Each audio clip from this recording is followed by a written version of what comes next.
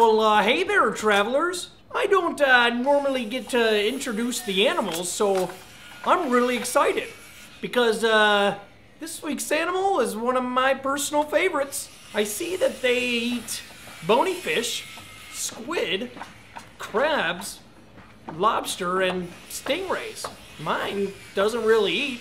It just kind of stays here on my belt, you see? This week we're talking about my hammer. Whoa, whoa, whoa, whoa, whoa, whoa, whoa. I think I'm gonna take over from here.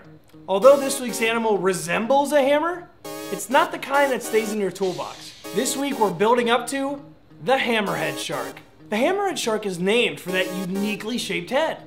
But it's not some new style that male model Trav's always raving about. It's really important for their lifestyle and what they eat. Fashion is the most important lifestyle. A hammerhead shark uses its wide head to trap one of its favorite foods. It's not pizza, it's stingrays. And by having eyes on the outside of their head, they're able to scan the ocean floor a lot quicker because stingrays are really good hiders. They camouflage themselves on the ocean floor. Hammerhead sharks also have a sensory organ that's on the top of their head that can detect electrical signals that might be coming from potential prey. Oh, electrical wiring, now we're talking. Kind of. Hammerhead sharks typically like to hunt alone. They have sharp, serrated teeth. Like my saw blade? Yes, very much like your saw blade.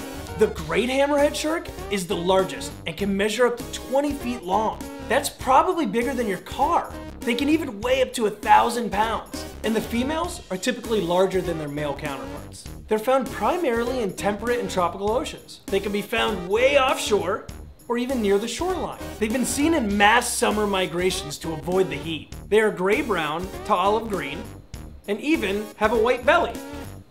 Kind of like me. This is an example of counter shading, which we learned about in the African penguin episode. And their extra tall, pointy dorsal fin is easily identifiable.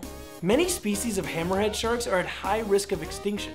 Hammerhead fins are a delicacy in a lot of countries, and therefore they're killed and sold. We know that fins look a lot better on hammerhead sharks and have to do everything in our power to stop the sale of these fins. We wouldn't want to lose Trav the Builder's favorite animal. Oh, but aren't hammerhead sharks dangerous to humans? Not really. It's extremely rare for a hammerhead shark to attack a human.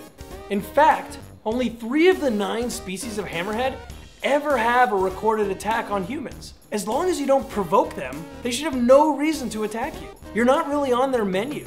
This week and the rest of Shark Month are dedicated to Mrs. Coffield's class. Her shark lovers wrote into Trav at travstravels.org and requested the hammerhead shark.